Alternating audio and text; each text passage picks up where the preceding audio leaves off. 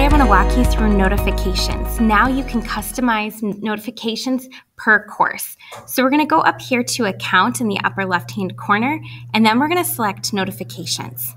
Now here you'll see that you can change the settings for the account as a whole, or you can go course by course. Now, this is important for students to know because students get so many emails from Canvas.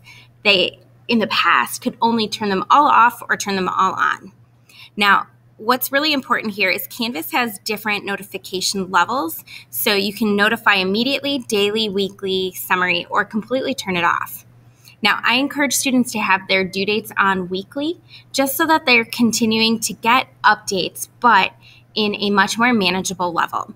Now, if they have this on daily or notify immediately, every single time we update something in Canvas, they're going to get a notification. So turning that on to weekly can be really helpful.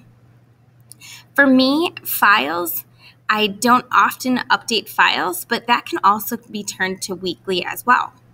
Announcements, I always have those pushed not only to my email, but to my phone. So announcements are typically pretty critical, and I would encourage students to leave those on. Moving forward here, invitations, those only happen when a new course is created. Late grading, I think as a teacher is really important to have turned on, and I only turn that on weekly. And then here, when it comes to all sorts of discussion posts, turning on weekly, looking at replies can be helpful.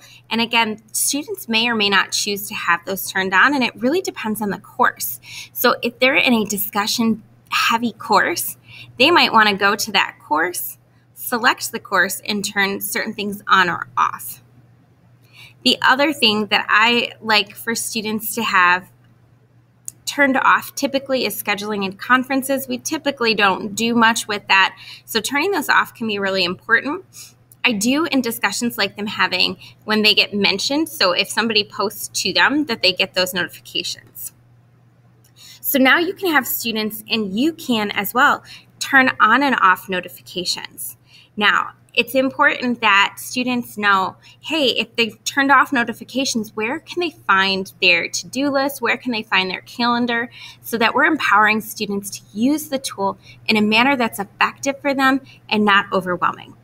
So play around with notifications and take a look, because now you can change notifications by account and by course.